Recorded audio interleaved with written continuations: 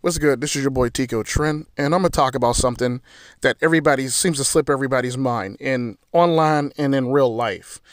Something I've noticed is the rising people around me trying to use excuses to avoid bullshit, basically.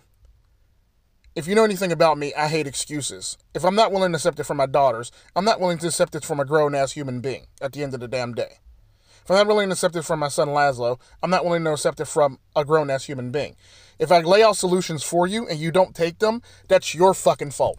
If you feel some type of way about something I say, that's your fucking fault. That's something that you need to work on within yourself at the end of the fucking day. That's exactly how I fucking feel. This is Tico Trent Red Pill. Like, subscribe, and share.